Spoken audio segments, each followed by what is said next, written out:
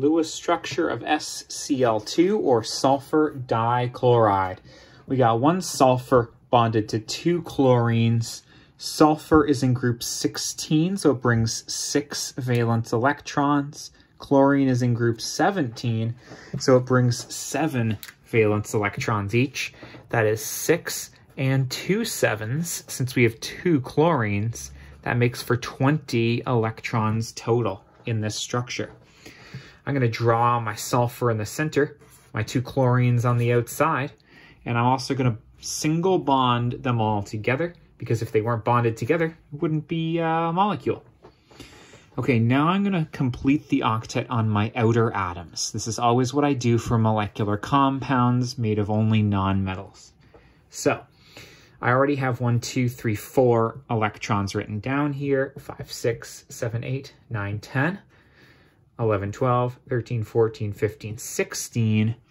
Now I put dots until I had 8 electrons around this chlorine. I already had 2, 3, 4, 5, 6, 7, 8, get it? And this chlorine had 1, 2, 3, 4, 5, 6, 7, 8. The octets on my chlorine are complete. But I only used up 16 electrons and I need 20 total. I take my extras and I just dump them on my center atom. 17, 18, 19, 20. Cool.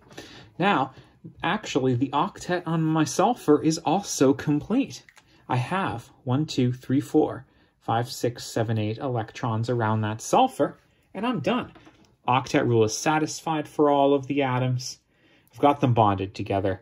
I've got the right number of valence electrons. This is it. There's your Lewis structure. If you're looking for extra information about this, the VSEPR notation is AX2E2 because you have 2 atoms bonded to the sulfur and 2 lone pairs on the sulfur as well.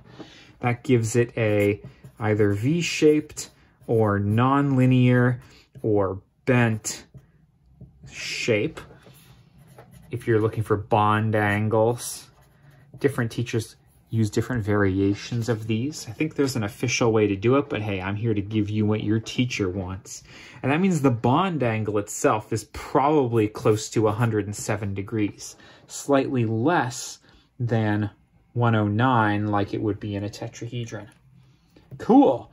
Well, thanks for being with me, and best of luck.